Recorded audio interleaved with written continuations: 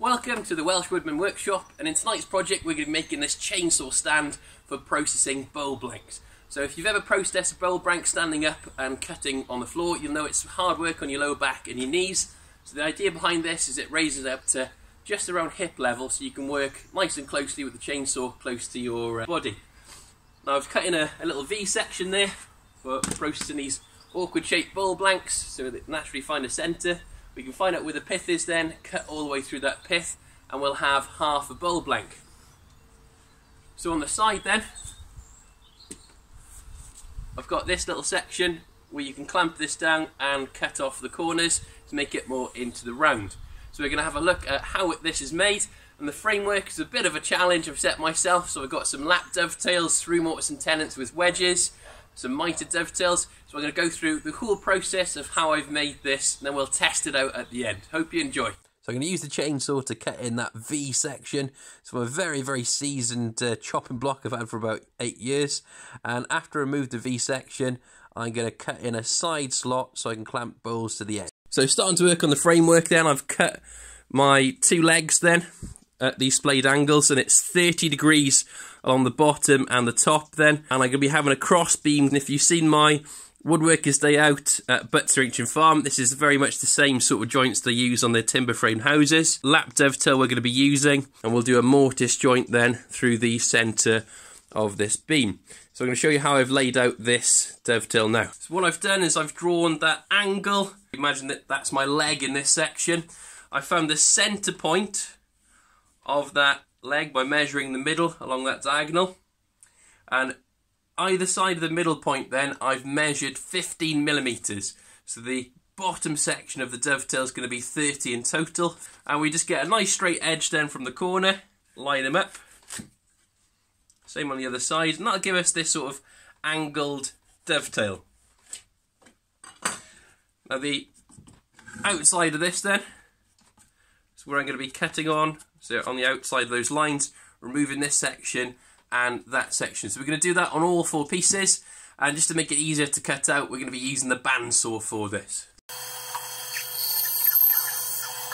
So since we've got the cross beam sorted, we're going to work on this top dovetail then to connect the top 2 pieces. I'm going to show you now how to lay out and cut a dovetail like this. So the first step then, like this one, I've measured in 2 inches from the end, and I'm going to be using something called a tri-square to score a line across, making sure the square's nice and flat against that edge. I'm going to gauge the centre of that line, and either side that line then I'm measuring 12mm. And I'm going to be using a really handy tool called a bevel gauge, and what this does, I'll just show you with the one I've already cut. If you hold this up to the top, that gives you your angles of dovetails. So we're going to line that up with that 12mm mark. Nice straight line. Flipping around the other way. Nice straight line again. And we've got our dovetail laid out there. So we're going to be cutting away these sections now on the bandsaw.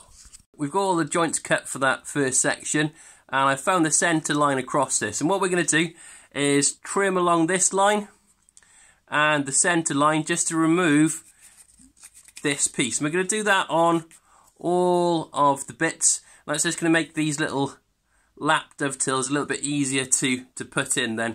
So you've got more gluing surfaces that way as well, which helps with the structure of this.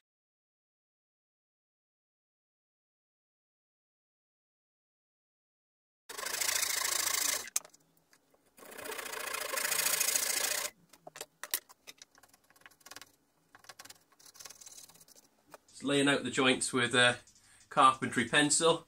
I'm going to put little dots on the edges then of these boards. So it's always good practice at this point to label up your joints. So I'm just going to put letter A and an A by the side there. So when I come to fitting these later on, so making sure I'm going to get a nice tight fit with each of the joints, I know where these match up to. So what I meant by marking out the sides, I put 2 little witness marks there. On those witness marks then, can draw these lines across, and I'll be able to pick up the other side of this then for my other side of the joint to make sure they're correctly in line. Before we start cutting the joints to put this all together, what I've done is a little dry run. So I've clamped them into place to make sure I'm happy where everything goes. And I've also gone around the joints with a little marking knife there. And that's going to help me then when I come to do my chiselling to find a registering point for the chisel to sit in. So we're going to unclamp this now and start cutting these cross braces. Then we can get the top dovetail in. And I've already jumped ahead and cut out another dovetail for the top, where this is going to be going to our slope leg coming off to make that tripod. I need to establish now how far I'm going to need to saw down. So you can set a marking gauge up to this thickness or place that against the edge. Screw across with our line then. Or you can use your finger as a gauge and score that down on your sides.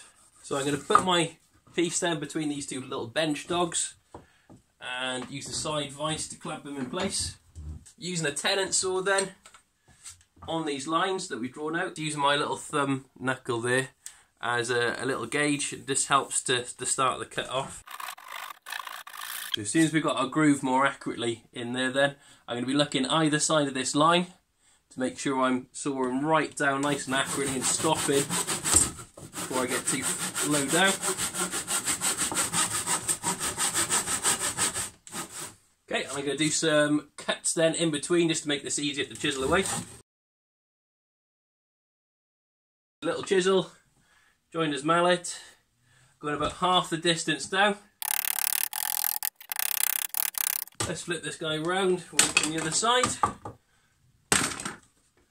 You see I'm just tiny bit shy of my line there. And you can see from the other side, I've got a little ways to go. I've got them all put together, fit nicely. I've noticed a little mistake with the top. Didn't take into account the angle there. That's really going to bug me, so I'm going to redo just this top bit. So to rectify my mistake, the angle's not meeting up, we're going to be cutting some what's known as mitered dovetails. And I've started out by cutting a little groove section there, and that's going to match the angle of those blade legs coming out. And we're going to need to remove these sections either side. So that's going to require us to cut 2 angled cuts. So we're going to do that by hand. We're going to cut on our lines then. And if we do that either side, you'll see that we'll get this mitered dovetail.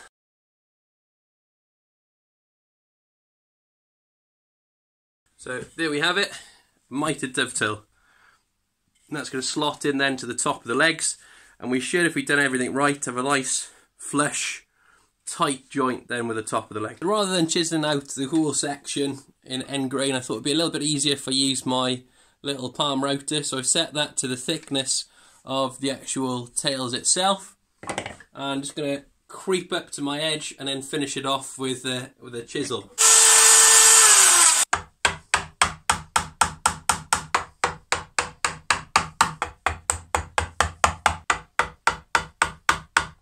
So a little bit of a looser fit than I would have liked, and that's because I had where a previous nail would have gone through the piece by the looks of it, tore out a little bit either side where that nail was. So good enough to glue up and hold into place, but I think I would have liked it to be a little bit tighter. Well, we'll make it work. So completed all the framework, so it's nice and solid all together, and I've just knocked up 2 more sort of lapped dovetails. I haven't gone with the mitered lap ones for this one. I'll show you a way you can get around that. But this essentially will be connecting this panel piece off to my 3rd leg coming out. Now the 3rd leg I've got in the vise there ready. It's exactly the same size and angle as the other 2. So rather than cutting a mitre into these, I've just cut a square shoulder there, the same sort of width as this would be, as it's all the way into the piece. If you didn't have a router and you wanted to cut these by hand, you could just use your tenon saw along the lines. Well, I'm cutting on the inside of my lines rather than on the lines itself. That way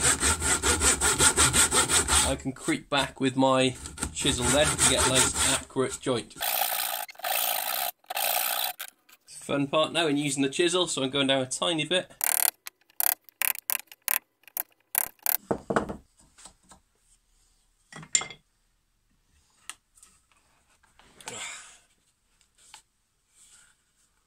Okay, good. So a nice tight joint there. Let's give them a test fit.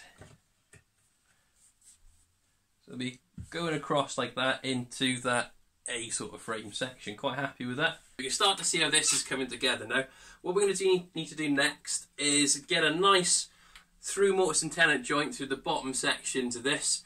And I want to do like a Japanese type wedge. So when this does move, which is bound to outside with the weather and the moisture content, I can just tap on those wedges to tighten those joints up. That should make a nice sturdy sort of structure. I'm just marking up my angles now, so I've got a little angle there marked at the same angle as the leg, and just put a little dot there to where these beams are going to come across.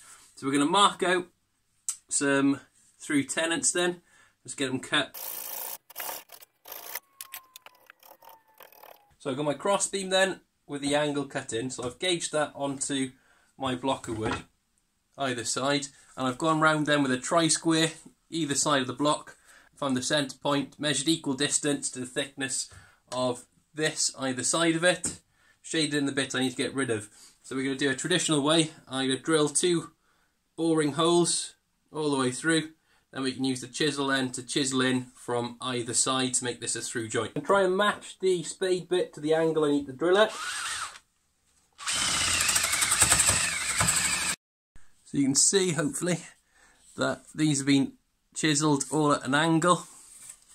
So I'm just going to do the first sort of test fit.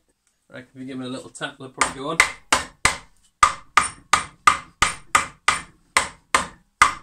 It's a nice tight joint. You can see it's all level there as well. Just marks out the central through mortises then on our cross beams. This one's slightly easier, as we can just chisel through at a 90-degree angle rather than a 30. But I've found the centre, measured either side of that centre point, then the thickness and the width of my material.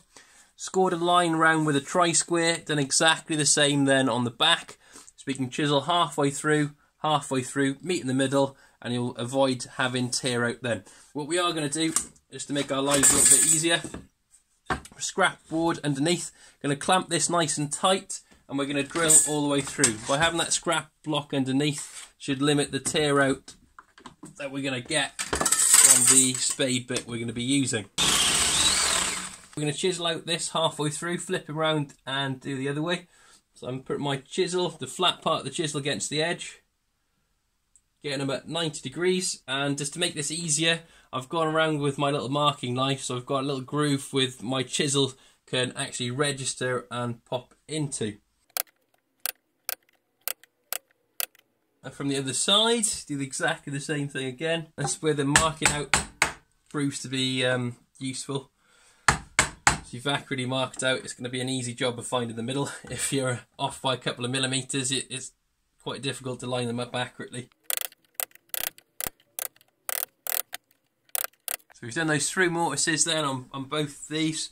I've got them a nice tight fit onto these, so I'm just going to start working on where I want the wedges to go on either side of these now. So I'm going to do another through mortise at an angle for the wedge for the slope leg, and I'm just going to do a plain through mortise there with that little square.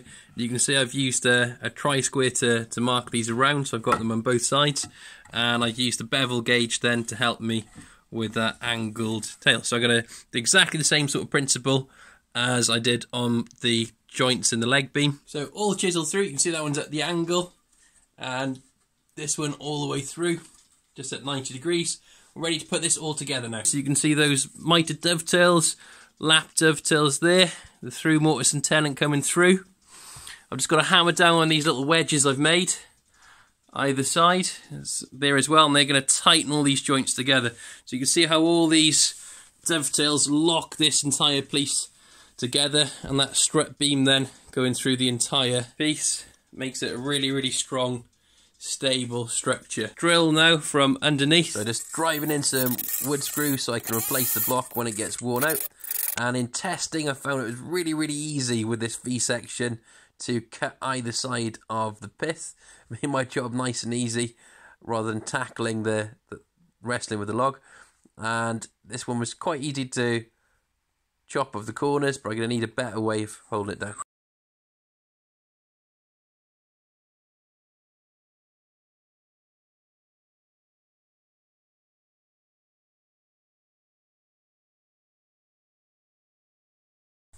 So a nice sign of a good sharp chainsaw, these stringy shavings coming off. Really happy with how this is performed. It's going to make my life a lot easier rather than bending over all day, processing a day's worth of bull blanks. It's hard on your body. Certainly feel it the next day, and I'm still in my 20s, so that's only going to get worse. So this is going to be coming real handy for the future. So you can see, taking the pith out with this section, so I've got some pen blanks then I can cut from this and just burn the pith section, and 2 ash bull blanks ready to go. The side section, I'm going to come up with a better way of clamping that down, maybe like a hole fast. So I hope you've enjoyed tonight's project and you found it really useful, especially the joinery sort of section. You could quite easily make the same sort of thing with some nails and screws without the complex joinery, and you'll get the same effect, but I just wanted to challenge myself for tonight's project. So I hope you've really enjoyed. If you have enjoyed, please consider supporting me and subscribing to my channel by hitting the link below, as that really helps me out in getting more videos like this your way. Hope you have a great night. Diolch yn fawr. Nos da.